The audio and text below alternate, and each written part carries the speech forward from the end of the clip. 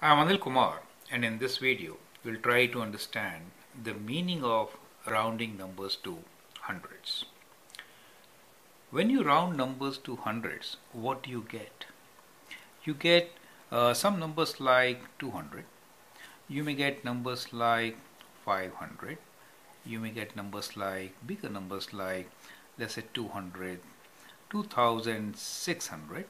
You may get 25,700. You may get even much bigger numbers as, let's say, 1,000,000 to 56,300. Now in all these numbers, what you notice is that we have zeros in two positions. The first position where the zero is the ones position, right? So in ones position we have 0, and also in tens position we have 0. So whenever you round to hundreds, this is what you should be getting. Okay, ones and tens position should definitely have zeros. So after rounding to hundreds, we know what our result should be. Now we will see how to round numbers to hundreds. So let's write down few numbers. Let's say we want to round some number to 200. In that case, we can take a number which is, let's say, 185. This will round to 200. Also, we could take a number which is like 249. This number also rounds to 200. Let us see how and why. Now, when we say rounding to 200, that means what? We have two numbers here, 185 and 249. On a number line, let us say we have 100 at this position. This is 100 for us, and this position is 200 for us. In that case, and let's say 300 is after that, somewhere here. Okay, let me extend this line. Okay. Now, in this particular case, 185 will be where? 100. 150 is in the center. 185 will be closer to 200. Let's say this number is 185. Now, since this number is closer to 200, we round it to 200. On the other hand, if you consider the number 249, it is midway, almost midway, but closer to 200, right? Let's say this is 250. So the number is slightly before that. So that is the number which could be 249. Since this is closer to 200, it also rounds to 200. So these numbers we see, they round to 200. So that is what you saw in the number line. But what you can also check is the numbers in tens position. So if you check number in tens position, you will know exactly how to round. In our case, if I take 185, number in tens position is 8. Right, 80, right? 80 is closer to 100. So one more. Do you see that?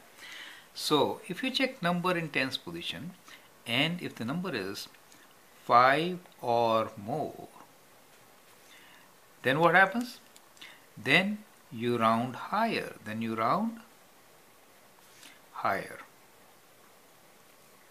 But if the number is less than 5,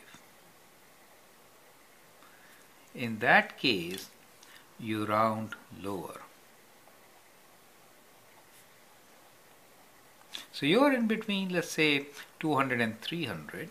And if you have a number where the tens position is less than 5, then you round lower. For example, here, tens position is 4, less than 5, you round lower. If I have a number which is, for example, on the right side of 250 or even 250, let's take number 270.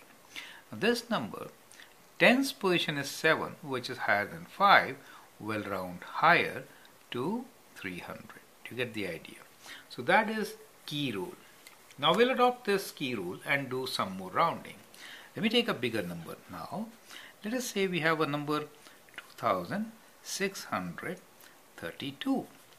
Now to round this number, we will check the number at tens place. Tens place number is 3. Since it is lower than 5, it rounds lower. And so what do we get? We get 2600. You get an idea. If I have a number, let me write a bigger number still, 256,357. Now we have to round this number to nearest hundreds. The number on tens position is 5. Do you see that? So you have to only check the number in tens position. If it is 5 or more, you round higher. So that number becomes higher. So it becomes 256. All these remain same, but 3 changes to 4 and 2 zeros. Rounding to 100 means you should always get some 100. That means ones and tenth position should be 0. You get an idea, right? So that is how you should be rounding the numbers. Now here are a few practice questions for you. I'm rounding the numbers. I'm writing the numbers here. You round them to nearest 100. So you round them to nearest hundreds. Okay. So the numbers for you are, let me write down here. Let's make a table. Let's say 345, 620, 500.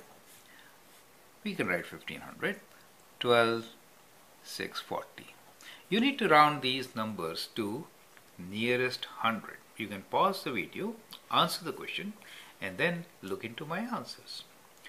345, tens place is 4, less than 5, therefore this rounds to lower 300. 620, tens position is lower than 5, it rounds lower 600. 1500, this is 0, rounds lower 1500. So what you notice here is that the number remains same. Most of the time the number changes, but in some cases, if already tens and ones position is 0, it remains same. In this particular case, 4 is lower than 5, and therefore again this number also rounds lower to 600, 12,600. Do you see? So all these examples which I gave are the examples where in tens position we have a number which is less than 5, and therefore they round lower. Now let me give you another set of examples where the numbers in tens position will be more than 5. They'll be rounded higher. For example, 657, 5 or more. 760, just 760. 6 is more than 5. Okay, 975 and 12, 964. 6 is more than 5, so they round higher. These are tricky ones. 1 higher means this will be 0, 1 carry forward, 13,000. Here, this will be 1,000. And the last, this is, so let me write down the answers. This will be higher, 700, higher, 800, higher, 1,000, higher, 13,000. Okay, now think about it. How did we get 13,000, 1,000, 800, 700?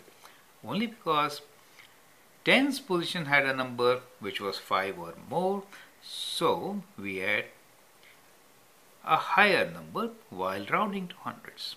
That is how we do it. I hope the concept is clear. We'll take few more videos for you to practice. Thank you and all the best.